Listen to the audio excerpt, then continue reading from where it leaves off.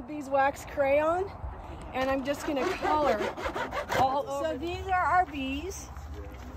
Now, it's kind of hard to see how many bees are in here, but this is one reason we buy bees from Night Family Honey and not Man Lake, because this is about half the number of bees you guys are going to get. This is not a very... Is that from Man Lake? I think... Where's it? It's from Man Lake, but it comes from Oliveris in California. Oh, well, Oliveris packages are usually bigger than this. So when you get it, of course this one's probably been in the mail for a while, you want to pick up your can, just feel how heavy it is, so you know if the bees are starving. These bees are out of food. This can is very light. So Christy's been spraying them with sugar water, and we're going to spray them one more time. You don't want to drench the bees, especially when it's sugar water, because if you drench them, they breathe through their skin. They have, like you have one breathing tube here, they have lots of them that come out to their skin. And if you totally cover their skin with sugar water, they're not going to be able to breathe. So just give a little spritz on the screen. The guys that are next to the screen will pass it to the other bees. This is sugar water. It's going to help calm them down a little bit. This is that 1-to-1 yes, sugar water? It's 1-to-1. Okay. And now I'm going to set these in the shade. We don't need them to be in the sun. Okay, while we get this set up. What is this? I'm going to set this over here out of the way. And, okay, so I brought my entire bucket, even though you probably don't need a lot of stuff. This is what I keep my hive tools in. It's alcohol, so they're always sterile. Gets the propolis right off and everything. And then also, so the frames we buy are supposed to be wax coated, but the wax is so thin now, it's not enough. That's going to make it smell a lot better to the bees, and it's going to provide them something to start with, to start pulling up into the right shape for comb. Are you doing every frame? Yes. You guys can stop filming. You have another beeswax thing? Huh? We can color too. So, Are yours like that too?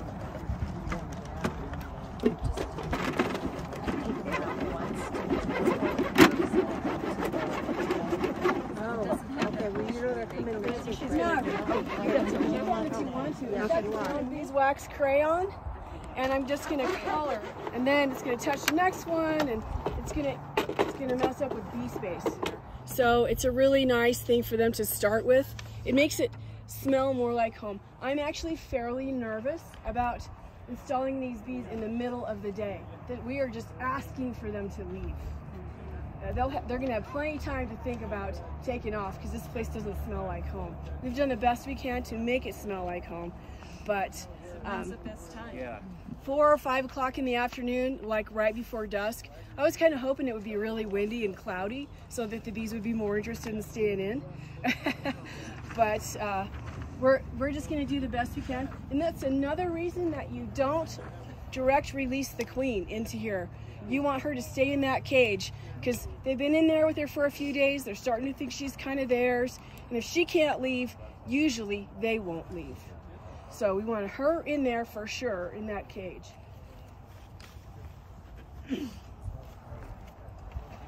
Okay, now what did I do with my hive tool? I lose it every time. Our feet are in here. We have, There's little grooves in the bottom. Last one. oh, okay. We're just trying to get it to not bow Okay, out. so this is a frame they feeder. touch. It takes the place of a frame. It's really nice because the bees don't have to come outside to get it, so they can get it from right inside. And then we're going to leave a frame, and then we're going to take 4 frames out. Actually, I'm going to take out another one, just so I have lots of room to work. Here's our entrance right here. It's got, the entrance reducer is on the big opening. See the big opening? So I'm going to turn it so that it's got the little opening. That way the bees feel like they have a very defensible space. We're going to put that in there.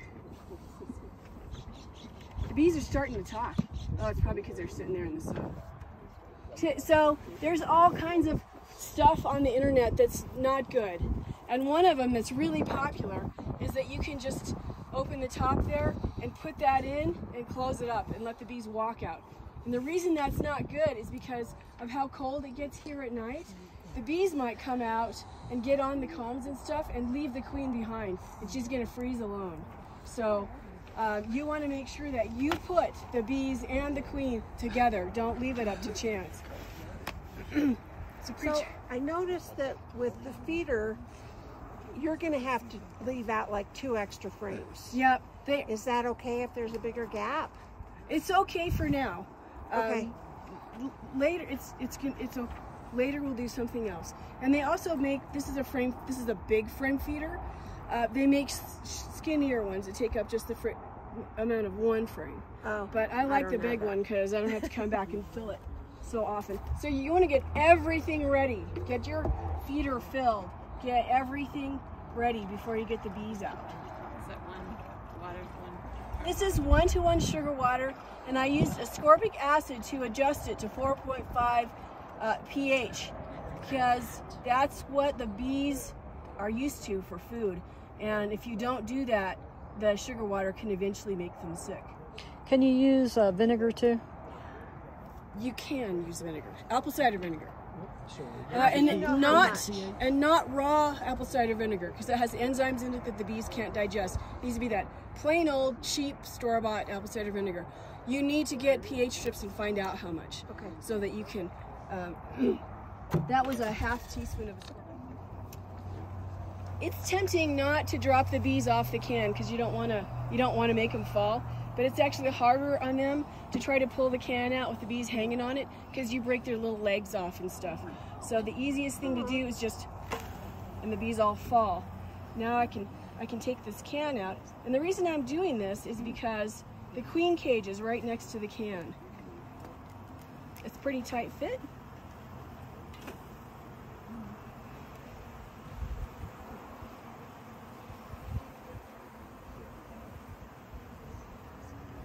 for the little sticker thing.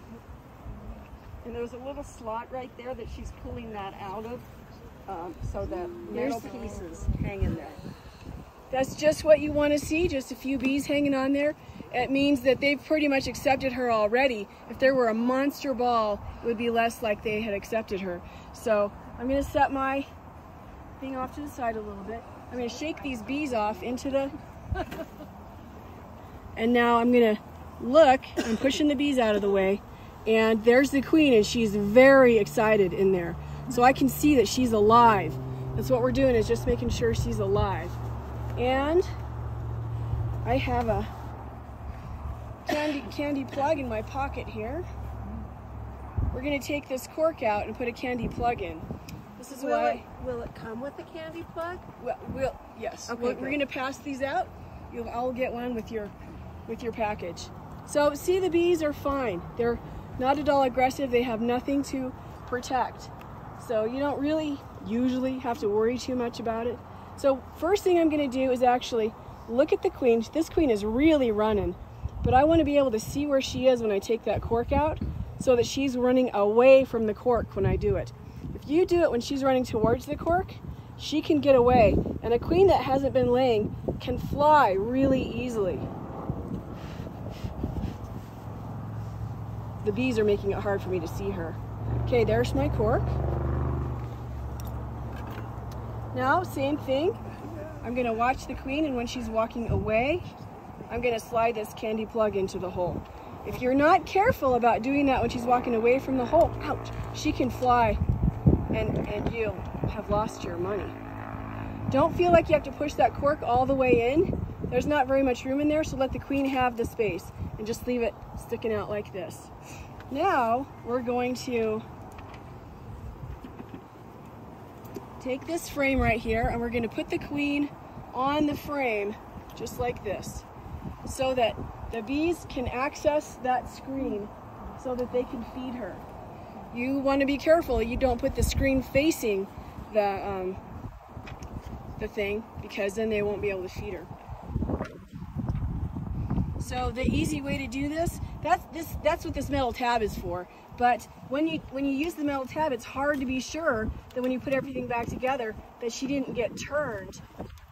And when you use the rubber band, you know for sure that she's right how you left her. And if you use the metal tab and hanger between the frames, now she's between the frames, they're going to start drawing comb right where she is. And now that she's on here, they're going to start drawing comb on this. So you don't have to throw away comb.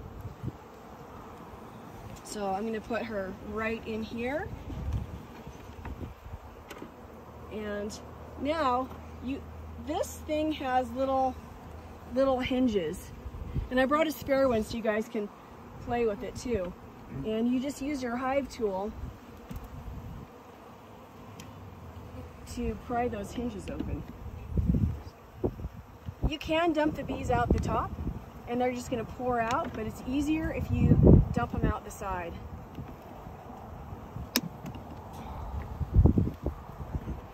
And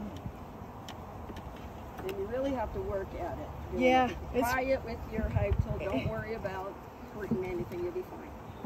Exactly. Okay. So that's what we have. That's what it looks like. We're going to double that.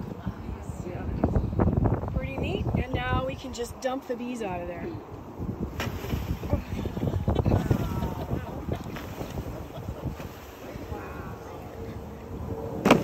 Whoops, sorry boys. I should have done that in the front so that they'd be walking in. Do you want to spin the And hive? then let's move this so the bees can actually get in. Do you see a lot of dead bees? I can't really tell right now who's alive and who's dead. See, I'm going to set this right here so the bees that are left in here can walk in. And I really shouldn't have dumped any on the outside. I'm sorry I did that. Yeah, It just try not to do that. didn't work. Carol's going to do better. Yeah, I hope so. You just set the bar. Okay, so thank you very much. So normally, like when you guys get your bees and there's twice as many bees, they're going to be like pouring up out of here. And you're going to be like, where do I put the frames back? So you just gently put the frames back in. See how Carol made them a little bridge? That's so great. That was really nice. Actually, that'll probably be even a better bridge. So as long as you move slow and the bees are going to get out of your way. You'll notice that these bees are different colors. That's because they're different kinds of bees. This is an Italian bee. This is a Carniolan bee. These bees weren't even related a couple days ago when they took them out of their hives. They dump them in there from millions of hives and then they pour them into these boxes. So now I've got my queen right there. The bees are already all over her. I actually want to move her a little closer to the feeder. So, see, I always give a little demo about how not to do it. So, because I want her kind of right in the middle and kind of close to the feeder. See how I'm making these shoulders touch each other? That's because those little shoulders on these frames keep them exactly the right distance apart to preserve what we call bee space. So I'm going to push this one away just a little bit so the bees have a little room to walk around in here. And now I'm going to push these to get over here so that all my shoulders are touching. There's a little extra space right there. It's fine. They're not going to get there right now. We don't want to leave it that way forever, but we want to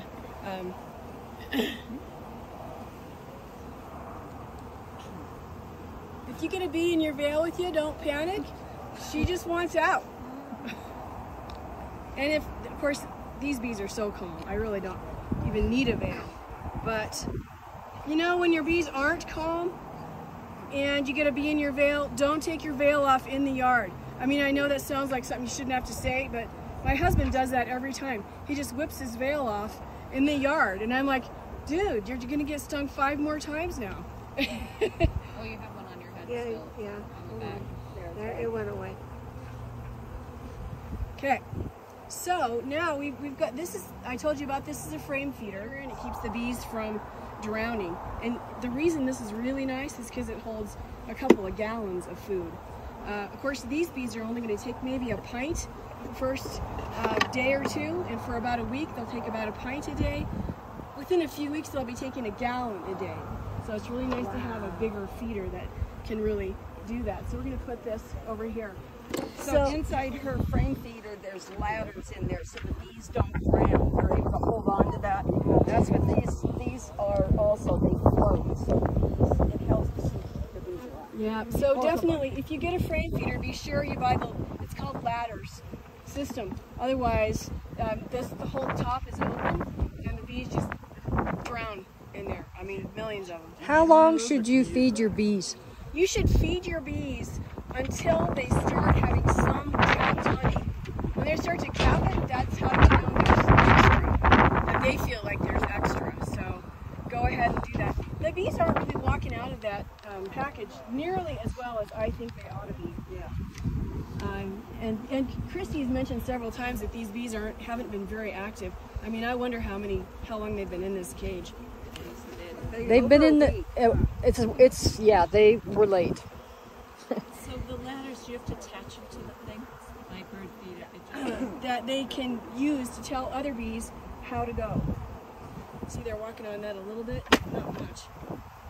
I'm really bummed I knocked him out there. That was a bad mistake. Yeah, but sometimes that teaches right? better. I'm good at making, mistake teaching. We all have. But they should be interested in this because it smells like beeswax. So Carol brought this, so I think I'll hold this way. I'm going to find a spot that doesn't have bees on it where I can kind of chunk it so that they'll fall out.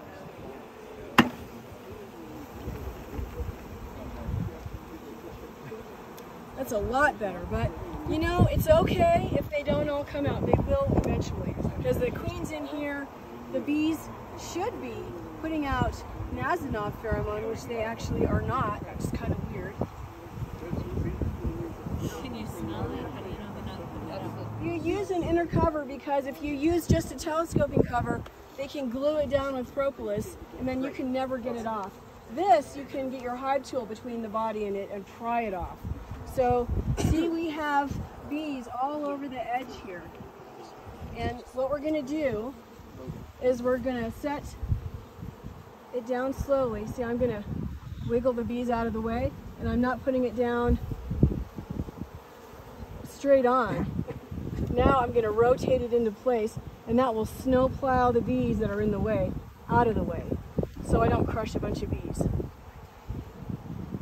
And then we're going to take our, in case you didn't notice, there's a slot in it.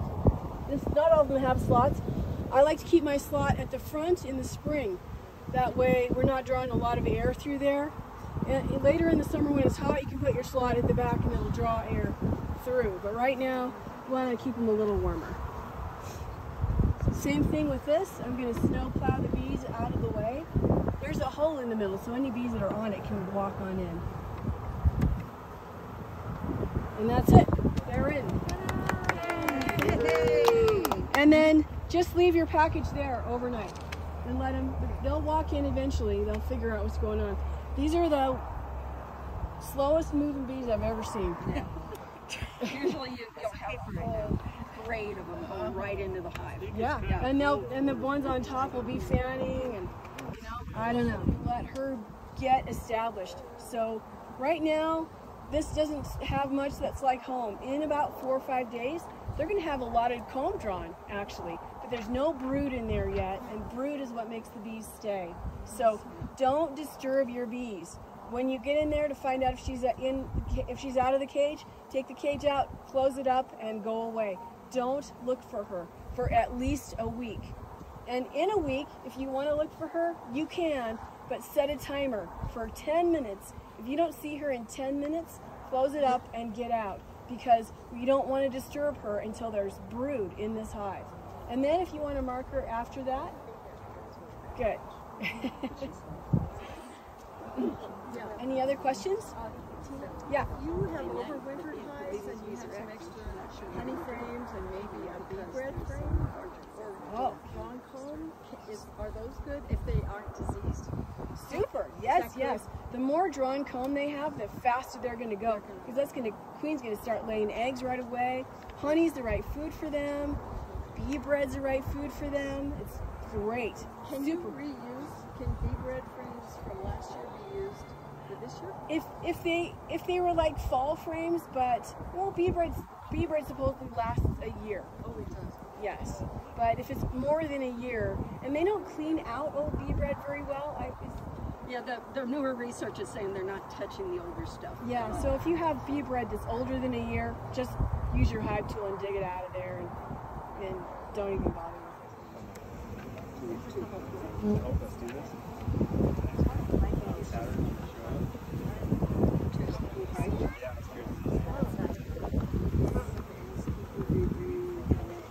And we'll put this back before we leave. It's very important that you have that in there. Come on, girls. Normally they just walk right in. But you can see it's facing southwest, and that's because the other hive is facing south. And we don't want them both facing south because it's hard for the bees to tell which one is theirs. When the bees look for home, they fly around in front of the hive and they're taking a picture of what's behind there. If you have one here, the picture right there is pretty much the same as this picture here. But if you go over here and look, this picture is way different than that one. So we're really helping the bees find home. So they can actually be facing in any direction. I usually try not to face them north, although I've done plenty of bee removals from north-facing walls. But they get to fly a little more in the winter if they're facing kind of south. So I could have chosen to face this one southeast instead, but I chose southwest because I like the west facing. They get to fly more in the winter. So. And the reason that you do liquid sugar on a new hive is because they don't have anywhere to put that, so they go and ingest the sugar water. It's in their honey stomach and there's nowhere to put it, and because they hold it, it makes them exude beeswax. And now they have a place to put it. And so that's why we feed them liquid sugar water. Thank you for that. Lovely question.